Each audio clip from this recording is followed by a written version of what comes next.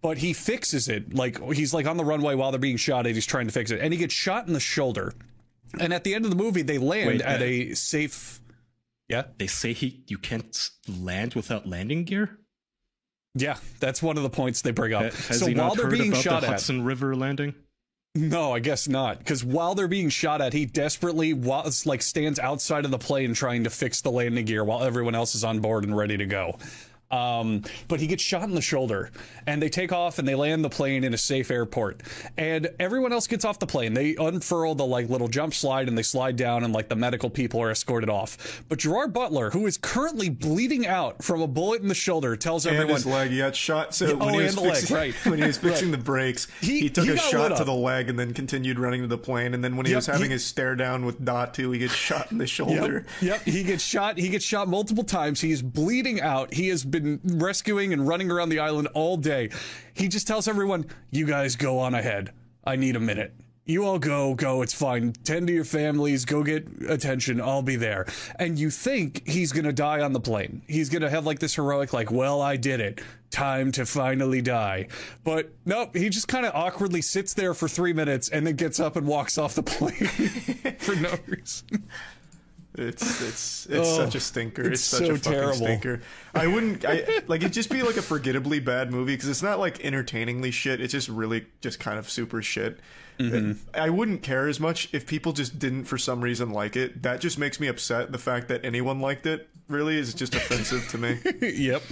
I thought after walking out of that theater we were never going to talk about this movie again. Yeah, that's kind of what I thought too.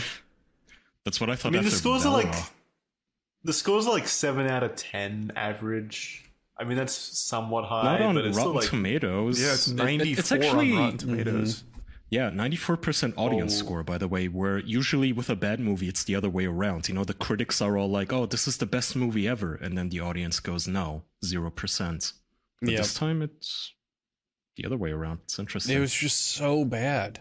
So there's just fun bad or actually just nothing to like. Bad?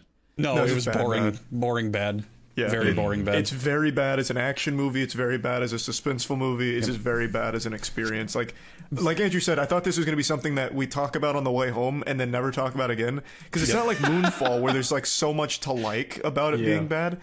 This is legitimately nothing to have any amount of fun.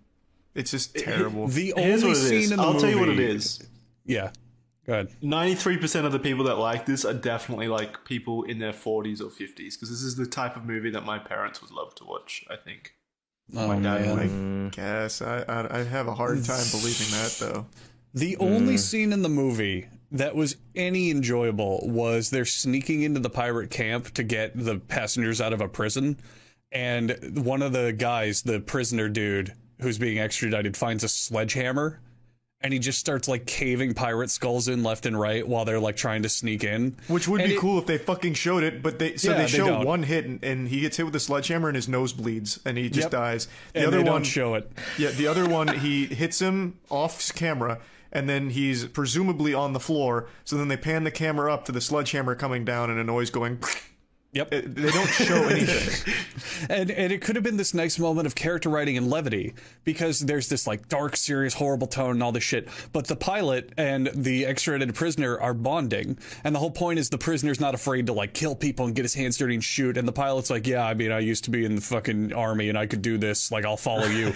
But it shows this contrast of the prisoner's like a brutal motherfucker. Like, he's not afraid to explode a man's skull with a sledgehammer. But no, it just kind of happens and they just move on. Nothing really comes from that. It's just a goofy little scene. I mean, I get that, like, we're critiquing the writing and stuff. We're really like nitpicking the quality of the movie or whatever. But like, this seems like the kind of movie that would have the kind of dialogue that it has or the kind of writing that it has. It seems like shit that they just shat out, basically. It doesn't really have writing. Like they don't even really speak to each other. Gerard Butler's like, or not Gerard Butler. The prisoner's like, okay, you're going to take the guy on the left, I'll take the guy on the right. Gerard Butler's like, oh, God, okay. And then he does it. He's like, oh, God, okay. So then they go and like rescue the like, they don't really talk. It's just Gerard Butler going, yeah, it's funny. They should have swapped the leading roles. Gerard Butler should have been the prisoner, because the prisoner is the badass of the movie. Yeah. He kills people. He gets his hands dirty. He gets in there. He's like fucking shooting left and right. He's having a great time. But Gerard Butler is like a fucking pussy half the movie. Like, he's a fucking airline pilot. But he says early in the movie he flew for the Air Force. So he's in the that doesn't army. mean he's the Air Force pilots aren't on the ground like punching people and shit. Even still, it doesn't fucking matter. But he's in the other guy's a prisoner. People. True. Okay, I've been taking notes. So matters. Here, according to what I've heard so far, here are better movies that I would recommend: 50 Caliber Gun, Rambo 4. You have to make sure that you seek out the uncensored version. It's a lot of fun. It's and a good also movie. Just the good guy clearing out an entire island full of bad guys. That's also what the movie is good for. As far as plane crashes go, Flight with Denzel Washington and Flight of the Phoenix. Both are good for plane crash movies.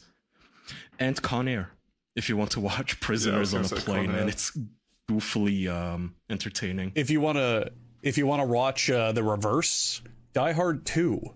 About a plane being fucking fucked with and an airport and all that shit, and a guy having to stop a bunch of terrorists by sneaking through it. Die Hard 2. It's a great movie for that. Or if you want a movie just based around planes in general, I recommend Airplane. Good comedy. Oh yeah, if you want to laugh about airplanes, yeah. There's a lot of better movies, is what we're saying. What? What? You've never heard of Airplane? What? Yeah, Kai, we've talked about Airplane. No, Leslie Nielsen. Leslie Nielsen comedy from the 70s. You ever seen a grown man naked? Yeah. It's like one of the most prolific comedies of all time. Yeah. You know Airplane. I may have to refresh my memory, but yeah, I haven't watched this since I was a teenager. Yeah, it's so good. It's held up perfectly. It's still hilarious. Same with the sequel. It's also good. Airplane 2. See, that was a positive note. We made it a positive note at the end, but it was like 20 minutes of ranting about a shitty movie first. Well, you gotta have your vegetables before you get to the dinner. That's what I've always said. Honestly, I'd rather watch Snakes on a Plane than this. Like, at least that movie's goofy bad, but like this was just so boring. It was just so offensive. The fact that anyone likes it actually makes me super, super upset. I'm not gonna lie. I agree. Completely agree. I just don't know what you guys were expecting from a movie called Plane. No, we expected it to be bad. We went because it was supposed to be bad. Charlie and I have seen many bad movies that have great entertainment. And in fact, Gerard Butler was in Gods of Egypt, which is one of our favorite bad movies ever made. So we went in with the implication, okay, it's a bad action movie with Gerard Butler. It's got to be entertaining. But this wasn't even entertaining. It was just boring. It was just nothing. Nothing happened. Like, when you see Gerard Butler in a January movie, like, you go in there expecting it to be fun bad. Like, he was recently in Geostorm, Gods of Egypt.